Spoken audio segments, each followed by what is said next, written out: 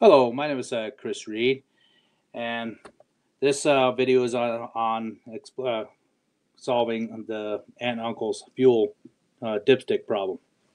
And I would start with trying to figure out the volume of and being a function of h. So you get volume, volume of h, and take the ratio of that to the total volume of the tank, which would be pi big R squared times big H. You know, this length of this, we'll just call length over here, big H right here. Okay, and you start with taking the volume of this little slab, you know, like in calculus, you just want to figure out the volume of that.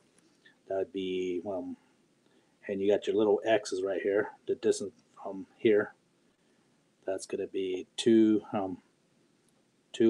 times big H and delta y. That's the volume of this little slab. And it turns out to get the value of x being a function of y, we start with the equation of that circle with centered at 0 r, x squared plus y minus big R quantity squared, and that's equal to big R squared. And now we can say x equals to square root of big R squared minus y minus r quantity squared. Yeah, and now we could just figure out the volume, the total volume that's being a function of h. We could say volume h does equal the integral from 0 to h of, now you got 2 big H times the square root of r squared minus y minus r quantity squared, and then dy. Okay, for this short video, I'm not going to get into how to evaluate this integral because that could be to another topic. I'll do some more YouTube videos on this, but I just want to answer this question briefly. So it turns out I do get an equation that gives you the being a function of r, or actually a function of h, excuse me.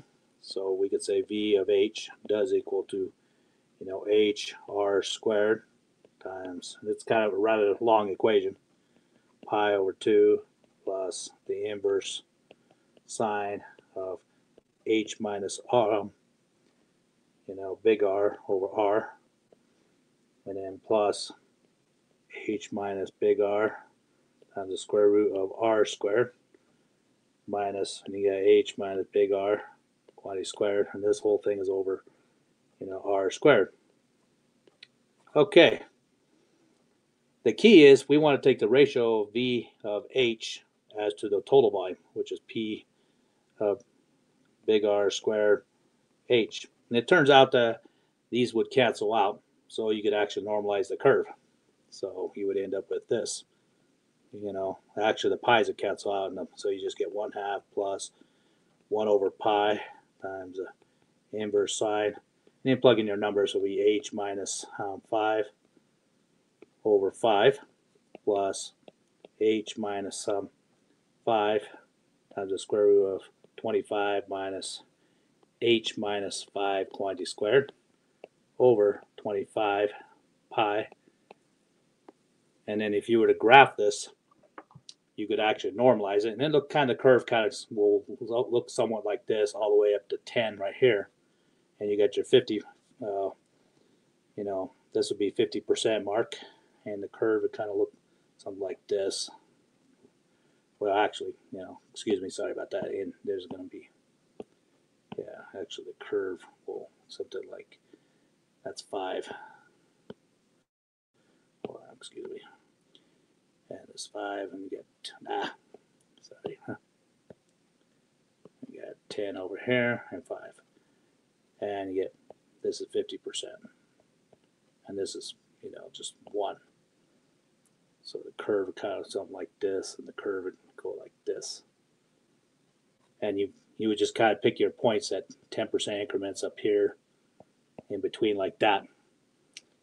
Yeah, and just kind of increment right here. And I would just use a graphing calculator to figure out your markings where you can put on your dipstick.